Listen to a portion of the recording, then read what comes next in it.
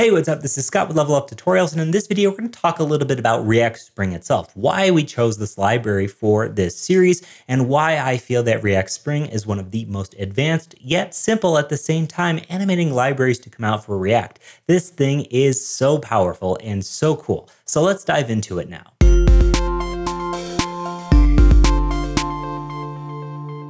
Okay, so in this series, we're going to be covering animations, and we're primarily going to be doing so through this library, React Spring. Now, a good portion of this video here is going to be talking about why we're using React Spring, and then we're going to dive into React Spring's documentation just to check out some of their examples to really further hammer home in the why React Spring.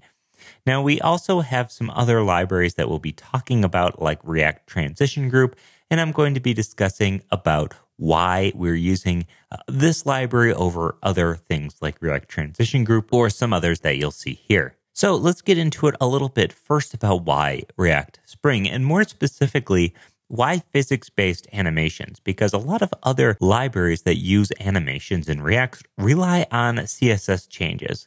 If you've come from another framework, maybe Vue or Angular, you're used to the whole adding a class on enter and appear and just allowing CSS to do everything with transitions. Now, I'm a huge fan of CSS transitions, and I certainly am not going to stop using CSS transitions in any sort of way. However, React Spring makes it possible to do something that you cannot do with CSS, and now that is physics-based animations. Now, if you're coming from the world of durations and easing curves, then this is going to feel foreign to you at first.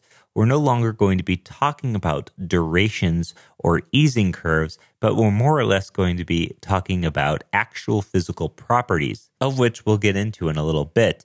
Where Spring here, just like some other popular React transition libraries, it doesn't handle durations here. What it does is it thinks about animations in terms of general physical properties, the way things really work in the real world, right? If you drop something, it doesn't say, hey, what's the amount of time it's going to take to hit the ground, and what's the easing curve for that? No, it's going to allow physics to decide, and I think that's one of the reasons why React Spring does it so nicely. Not only that, but it makes it very accessible. Now, I'll compare this to React Motion and some of these other libraries in just a minute here. We'll talk about why React Spring is definitely better suited. Now, another huge plus to using something like React Spring is that a lot of native animation libraries, whether that's iOS or Android, use physics-based animations themselves.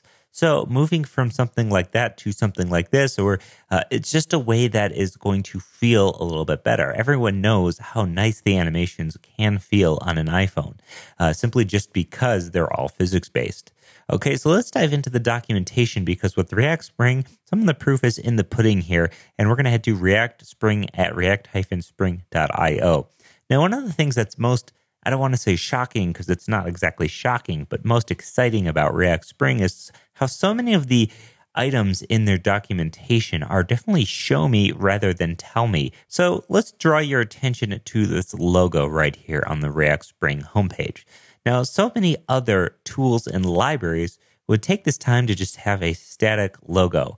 Not React Spring. What we have here is an actual usable demo. For instance, if we hover over this ball and click and drag, you'll see not only, it's just so brilliant, not only can we click and drag and move this ball around, but it's stuck inside of this 3D spring, and we even have the masking and everything going on. This should make you very excited. The fact that the documentation goes through this level of detail here. Watch what happens when I let go of it. Look at that wobble. Now, these are the properties of this thing that allow it to behave like this. If this was a heavier ball or it had more dampening on it or something, it wouldn't be bouncing so much. So we don't need to think about this as being bouncy animations necessarily. However, this animation is made exceedingly bouncy, and check this out. This is just really cool. Imagine trying to do something like this with CSS. It's not going to happen. And now let's come down here to the introduction, where we can see, again, more demos. Now, what's amazing about these demos is they're all real. If we click any of them, it's going to take us to a code sandbox. So React Spring does a great job with showing you real libraries. Now, for as much as I love some of these demos, look at that. Oof, look at that. Yeah. Again, This is just amazing. Imagine trying to do this with CSS. But again, as much as I love some of these demos, I can't necessarily say I love the manner in which they're presented. That said, look at how concise this is.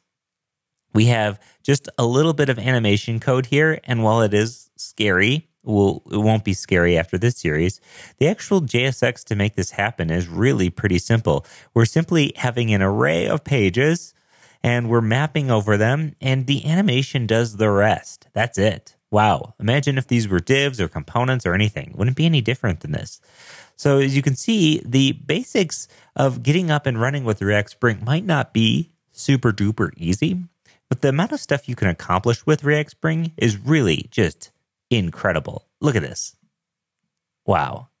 And again, if this scares you, don't worry. This will not scare you by the end of this. We'll be doing really cool stuff with React Spring by the end of this series, along with really practical things too. Don't feel like a tarot card deck here is going to be the prime example. So that's all we're going to be basically covering in terms of React Spring, their basic documentation here. But I highly recommend just pawing through the examples to start with and seeing some of this stuff in action. Now, again, these docs are great, but I always feel like they can be better. And I hope this series is going to provide a way to make some of this stuff more accessible because I really, really love this library.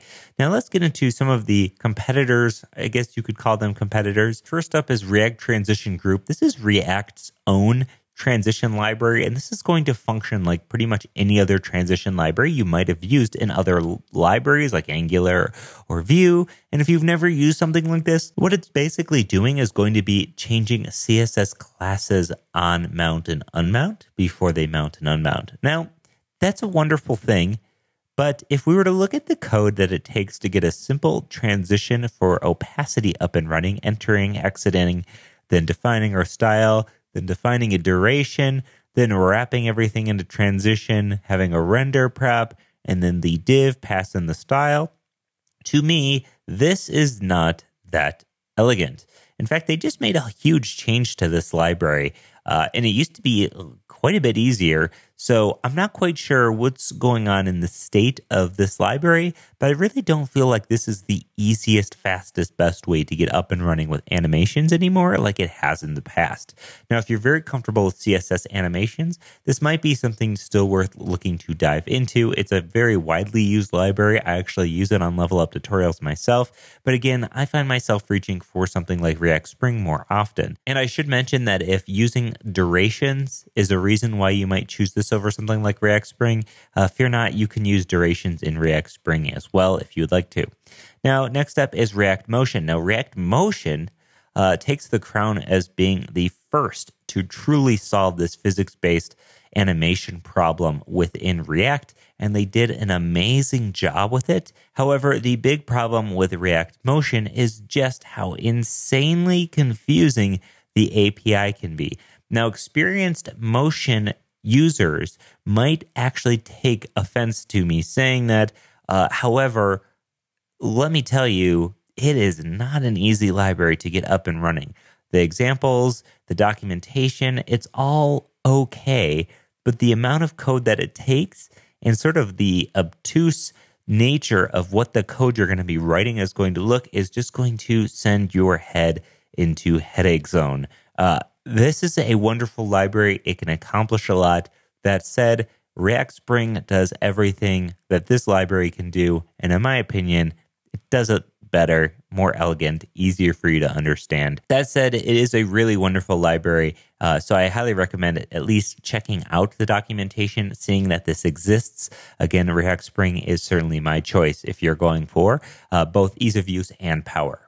Now, next up is Pose, and Pose is an amazing library here. It's very style components-esque. This is definitely my number 2 React animation library. And not to say I don't really love this library, I just happen to like the approach of React Spring just a little bit better.